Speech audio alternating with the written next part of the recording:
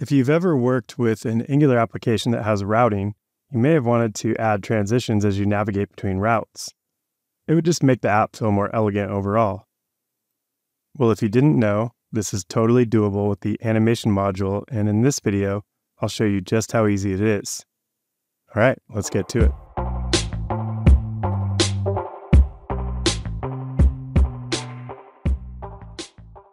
Now, before we get too far along, it's important to note that I've already created several videos focused on the animation framework in Angular.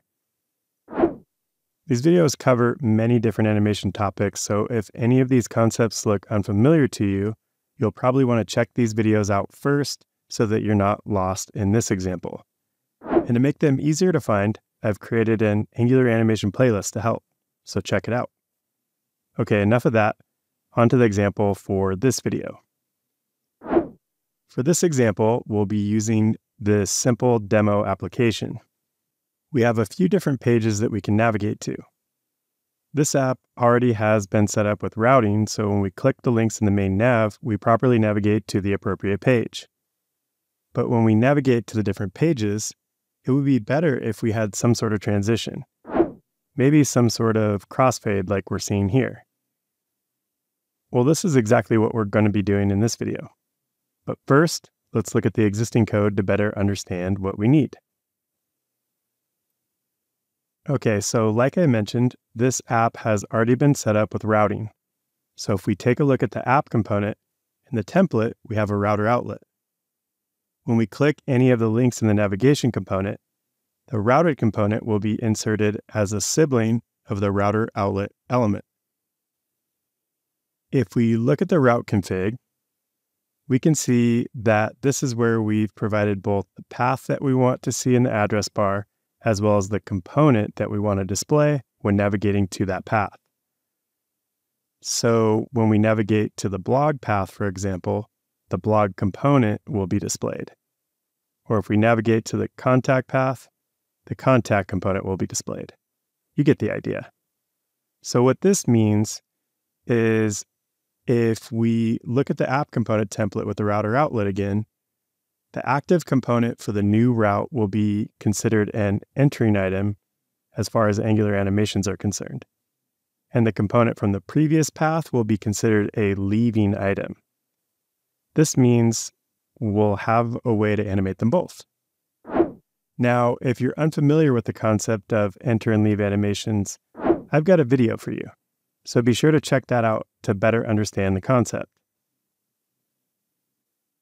Okay, now that we have an understanding of how all of this works currently, let's start by creating our animation.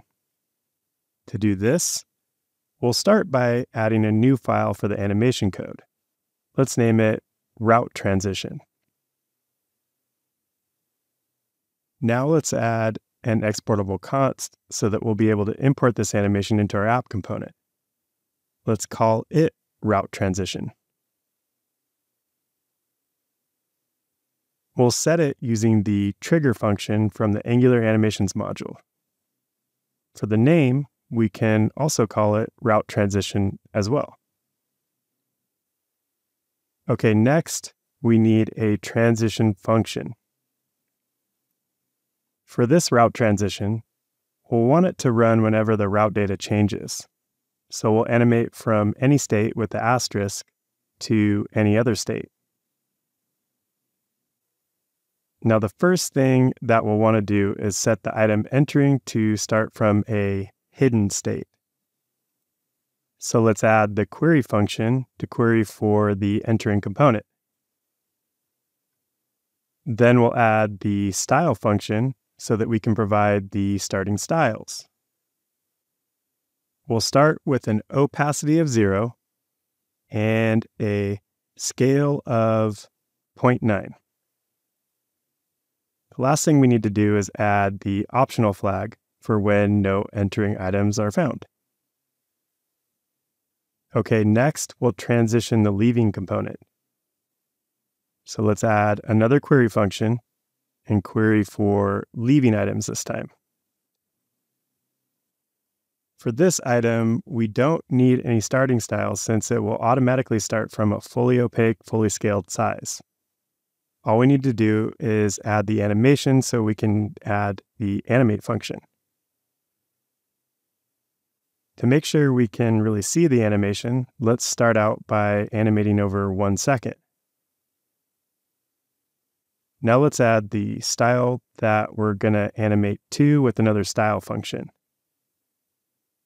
We'll want to animate to an opacity of 0 and a scale of 0.9. And then this needs to be optional as well. Okay, the last thing we need to do is animate the entering item to its final visible state. So let's add another query and query for entering items. Since we already set the starting style, we can just add the animation function to animate to the final state. We'll animate over 1 second again. And let's add another style function. And we'll animate to an opacity of 1 and a scale of 1, 2. Then we just need to make it optional. Okay, that should be everything we need for the animation. Now we can switch over and add it to the app component. To use the animation, let's first add the animations array in our component metadata. Within this array, let's add our new route transition animation.